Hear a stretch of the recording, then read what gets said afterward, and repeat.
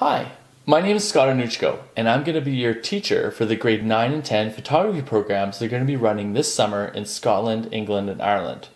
I'm really excited to be your teacher, which makes it very disappointing that I'm not able to make it out to the orientation evening tonight, but I live in Edmonton, Alberta, and it's a bit of a far drive. So what my cat, Merlin the Magician, and I decided to do is create a short little video to get you to know me, put a face to my name, and figure out who I am as a teacher and what I'm going to be expecting. So I'm going to put Merlin down right here because he's getting a little bit anxious from the 27 cuts before this one. And we'll get set up somewhere else and talk a little bit more about myself. So during the regular school year, I work at Spruce Grove Composite High School, which is a small school outside of Edmonton of about 1,000 students. And I'm the Career and Technology Studies department head at the school there, as well as a full-time communication technology teacher. So I do a lot of photography, video, graphic design, screen printing, and web design, and so on. In addition to that, I also work part-time at the University of Alberta in helping pre-service teachers learn how to teach communication technologies as a program as part of their education degrees. It all keeps me quite busy, but in the summer I've been working as a photography instructor with Blyth Academy here, and it's offered me a lot of really interesting opportunities and get to meet some students from across the country, which I quite enjoy. So I've been teaching for 16 years now and starting to become pretty comfortable in what I'm doing. And one of the things I'm very proud of is the learning environment that I've set up at Spruce Grove Composite High School.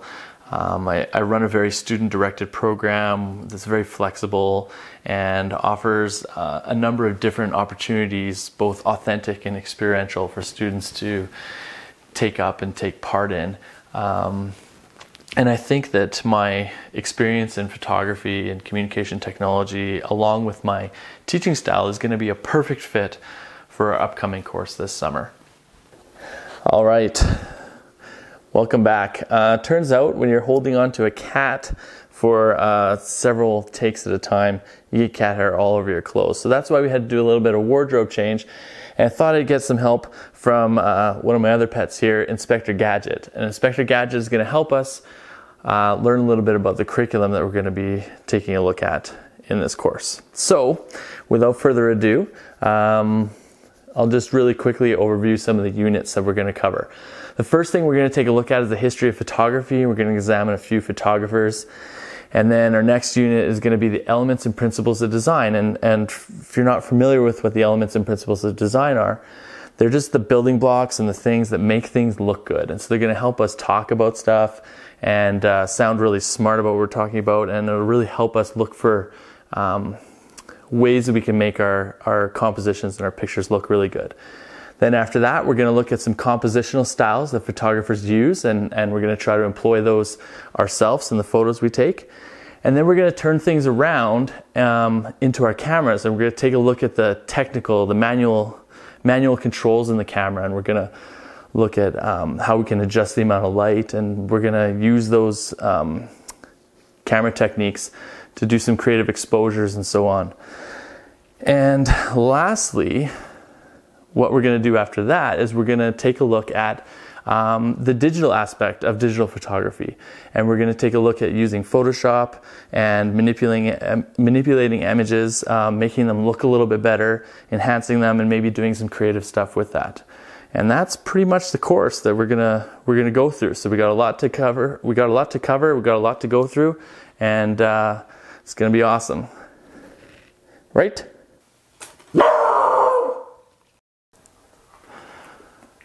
Okay, so now that we've kind of gone over all the different things that we're going to be covering in the course, I don't want you to worry too much if you don't have a lot of experience in photography, because remember, this course is designed to be a beginner's course or an intro course to photography. So I'm not really expecting you to have a lot of experience behind the camera or using the camera, or necessarily even knowing how to use the particular camera that you're going to be bringing. Those are things that we're going to be focusing on and learning in the course. So don't worry about that. And if you happen to have a lot of photography experience already and feel like you know a lot about photography, this course is also going to be great for you, because it's going to give you a lot of hands-on experience in sort of improving and honing the skills that you probably already have. And so regardless of whether you have a lot of experience in photography or whether you're just starting out, this class is going to have a lot of opportunities and a lot of really great things for you to learn. I truly believe that one of the best ways to learn about photography is to actually get behind the lens and take some pictures. I mean, you can read all the books you want or watch all the YouTube videos you want, but it's not until you really have the camera in your hands that you can fully understand those concepts and those things and how they apply to the different situations that you find yourself in. There's a lot of theory and technical aspects to taking pictures, but I really believe that photography is a lot about doing, and this course is going to give you so many opportunities to get out there and to just to take pictures, and that's really how we're going to improve our photography. Along the lines of learning from doing, we also learn a lot from each other, and this will be such a unique opportunity where you're going to be surrounded by a whole bunch of different people who are interested in and learning about the same things that you are. And so you're really going to have to try to take advantage of the community that we're going to have around us here, and showing and sharing the work you've done, discussing it with one another is one of the fastest ways you can learn and improve your photography. And so pay attention to what other people are doing and try to remember that you can learn a lot from helping out your peers and from seeing what your peers are doing. So don't be afraid to share, and don't be afraid to ask questions and sort of help each other out, because it's one of the best ways to learn.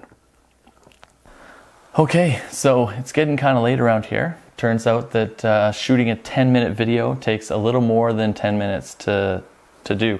So keep that in mind next time you're planning out your next video project. I just want to finish off really quick here by covering a few things on the pre-departure checklist that I really want to emphasize. Some of it will be the equipment that you're going to need. So perhaps one of the most important things that we're going to need to remember to bring is going to be a digital camera. And it doesn't have to be a DSLR camera with a fancy lens, although that's not going to be a bad thing.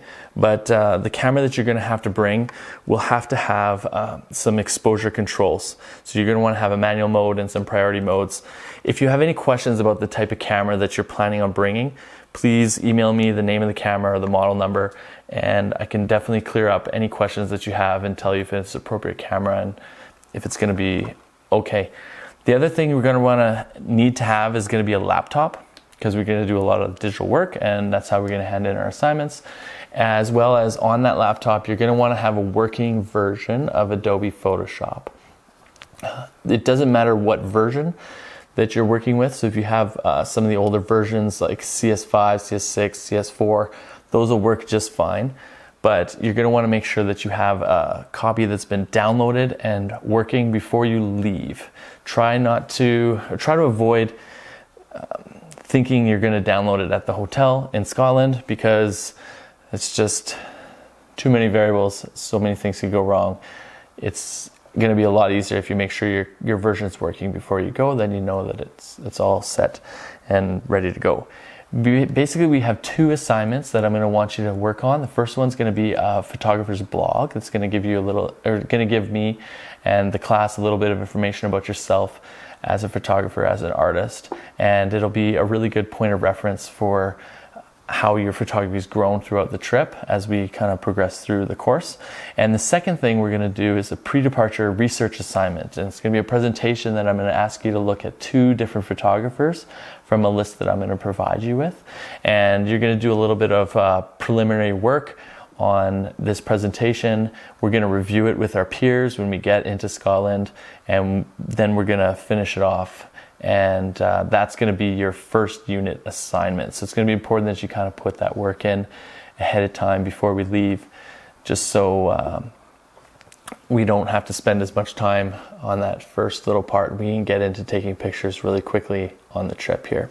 So if you have any questions about the pre-departure list or the pre-departure assignments or anything I've talked about in this video, or most likely things that I did not talk about in this video, please don't be afraid to email me any questions that you have, and I'll do my best to get back to you really fast and get you those answers.